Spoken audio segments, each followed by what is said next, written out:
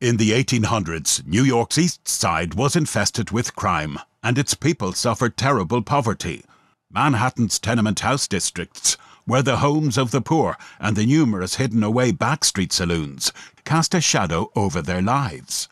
The poisonous saloons and stale beer dives were the dens where drunkards went to drink away their woes, whilst their children roamed the streets in gangs of growlers, the boy criminals who grew up to be the toughs of the slums.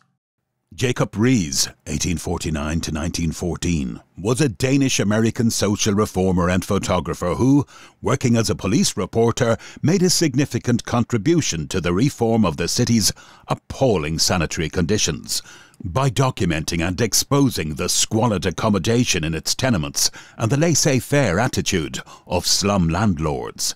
As an investigative journalist, Riis uncovered previously dark and hidden corners of the city, exposing the horrific living conditions of the poor to middle-class New Yorkers. He was a pioneer of flashlight photography, visiting the slums by night to capture photos of inhabitants going about their lives, providing us with an incredibly important documentary source of New York, as it really was in the late 1800s. Today, you will hear his account of the scourge of the tenement districts on the East Side, rum. Saloons were everywhere, legal and illegal, frequented more often than any church, coffee house or reading room. The dram shop took a terrible toll on the lives of New York's poor. You will discover that cheap grog was sold to anyone with a few cents to buy a drink, and the owners of evil, often unlicensed, backstreet dives didn't much care for the law prohibiting the sale of alcohol to children either.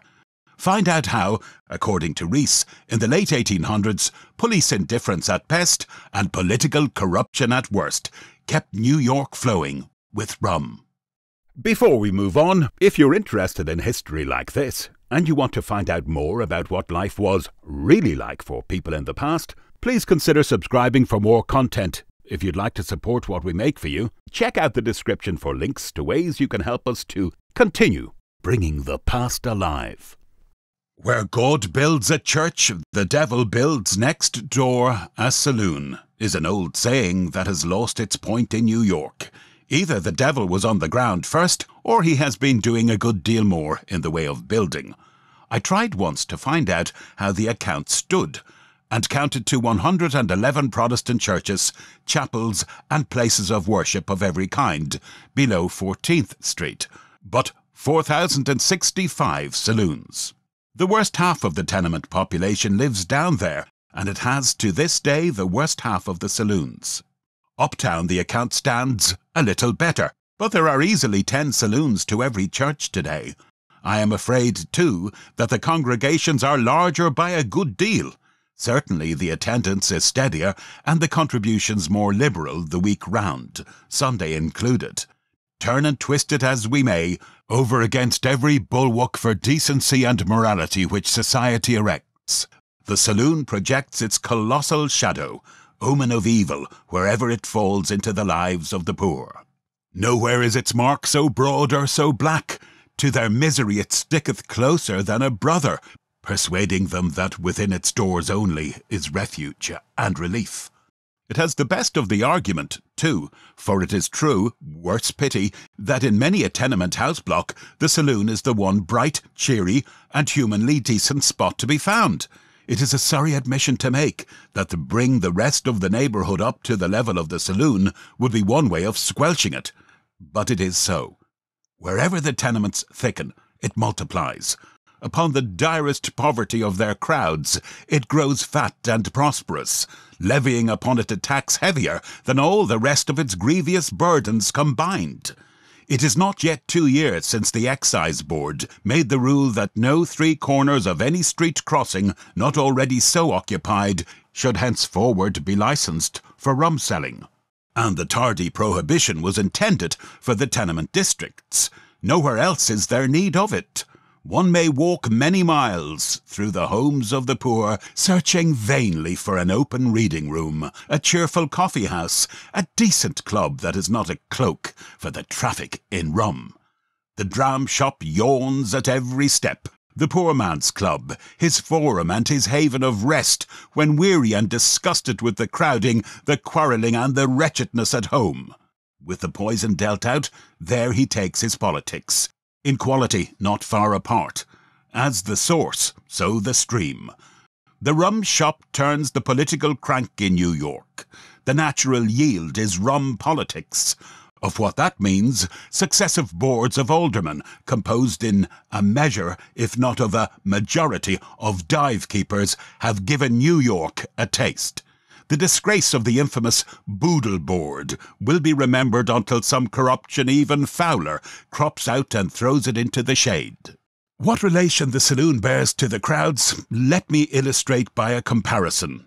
Below 14th Street were, when the Health Department took its first accurate census of the tenements a year and a half ago, 13,220 of the 32,390 buildings classed as such in the whole city. Of the 1,100,000 tenants, not quite 500,000, embracing a host of more than 63,000 children under 5 years of age, lived below that line.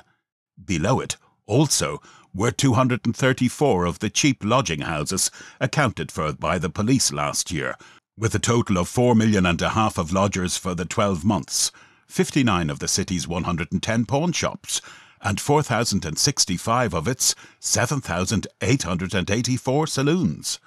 The four most densely peopled precincts, the 4th, 6th, 10th, and 11th, supported together in round numbers 1,200 saloons, and their returns showed 27% of the whole number of arrests for the year.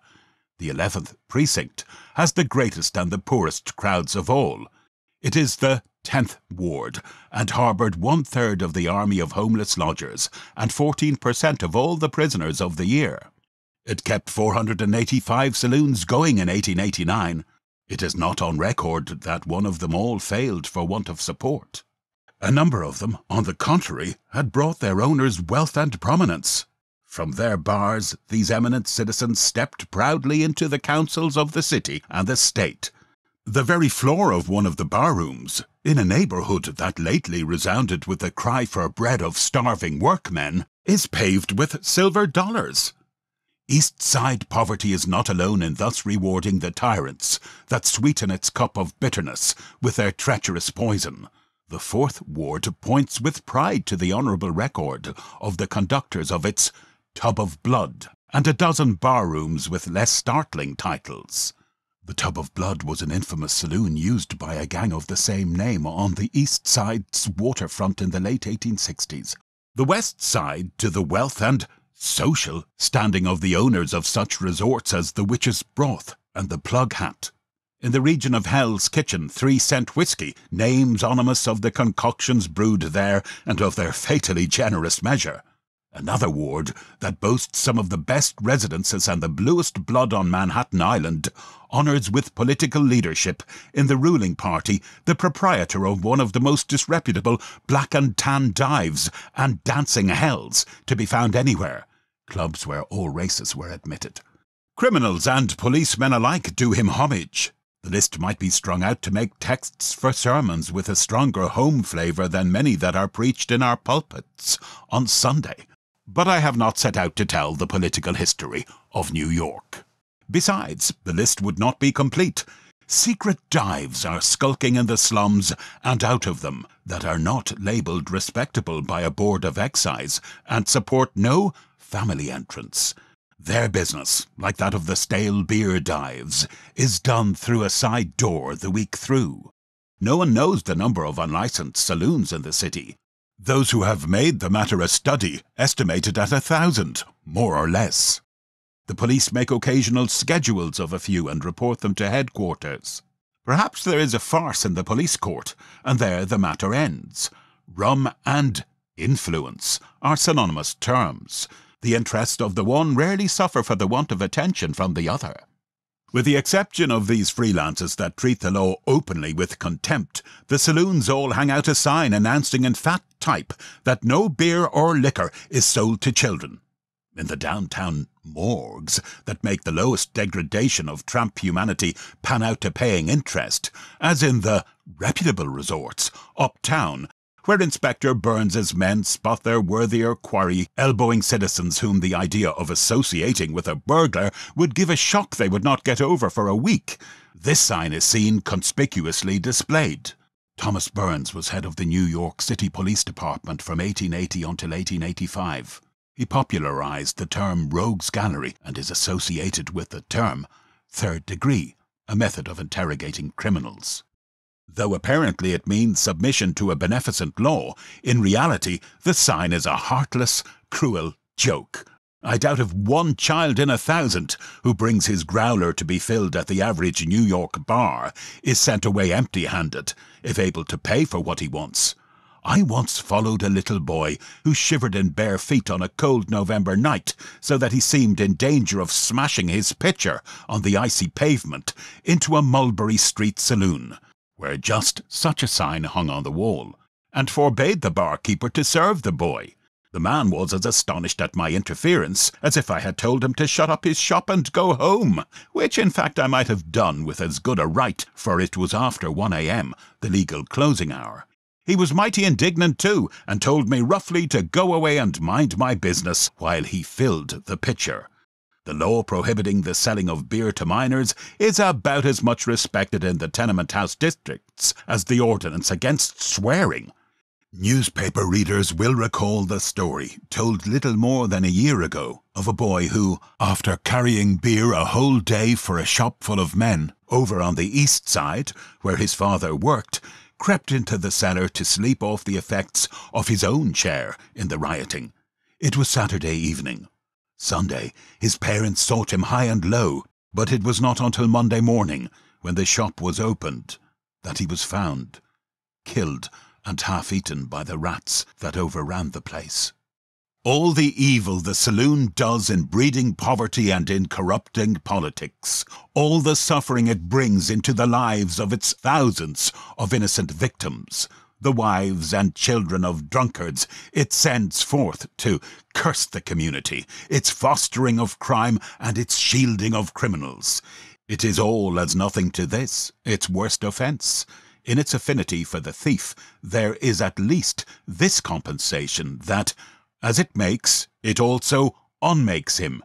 It starts him on his career, only to trip him up and betray him into the hands of the law, when the rum he exchanged for his honesty has stolen his brains as well. For the corruption of the child there is no restitution, none is possible. It saps the very vitals of society, undermines its strongest offences, and delivers them over to the enemy. Fostered and filled by the saloon, the growler looms up in the New York street boy's life, baffling the most persistent efforts to reclaim him. Gangs of street children involved in pickpocketing and petty crime. There is no escape from it, no hope for the boy, once its blighting grip is upon him. Henceforward the logic of the slums, that the world which gave him poverty and ignorance for his portion owes him a living, is his creed, and the career of the tough lies open before him, a beaten track to be blindly followed to a bad end in the wake of the growler.